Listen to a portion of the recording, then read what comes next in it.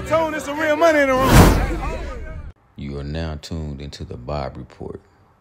The snitch allegations that have been placed upon you, tell us where that came from. And how is that even possible when 33 people told on you? Man, and it's easy. It's easy for someone to believe something that want to hear something negative about someone, which I'm not tripping about that. And in that situation where that happened, niggas told on me, and then me trying to lie on niggas, cause I never got no drugs from now nigga that was on. I dealt with essays. Now nigga that was on our case, I never got drugs from.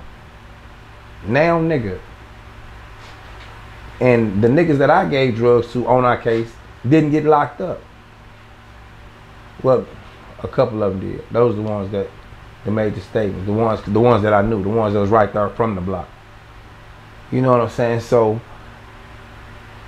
I did what niggas did on me. The niggas that was jumping on, they lied on me. I lied on them.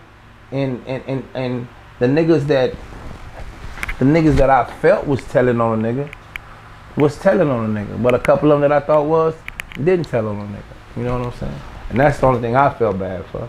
But these niggas, the doughboys, the Marcus Clarks, the supposed to be killing niggas, they know what the business is. You know what I'm saying? But niggas lied on me, I lied on these niggas, and I thought this nigga said something, but he didn't, and that's what made me feel bad. Anything else, however nigga want it, we can do it. You know what I'm saying? They know that. Them niggas just throwing a rock hiding their hand, they know that. You know what I'm saying? Does that, well, was this jacket placed on you while you were locked up? Yeah, and I'm at the penitentiary. Yeah, but see, niggas, my guys know what the business is and they knew the play. That's why I can walk any yard. I walked in the yard. I never checked in. None of that. And I crossed some good guys that knew me, and I knew they people, and they like, yeah, kid, we know, we heard what happened. Hey, whoop, whoop. Nigga, I hit penitentiary, they try to hand me the keys to the car.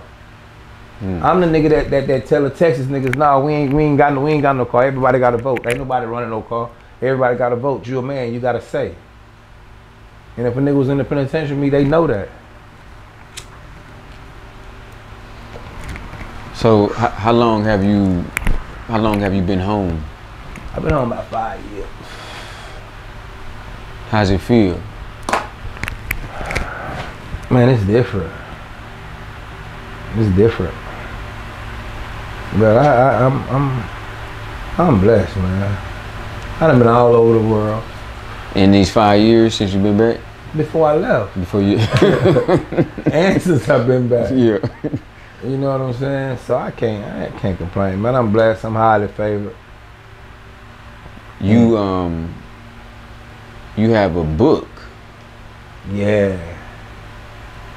Explain to us, you know, about your book.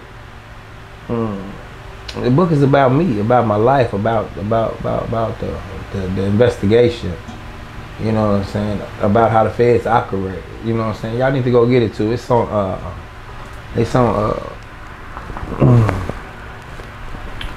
what is that? It's on Is it Amazon? It's on Amazon. It's on Amazon. It's not on audiobook yet.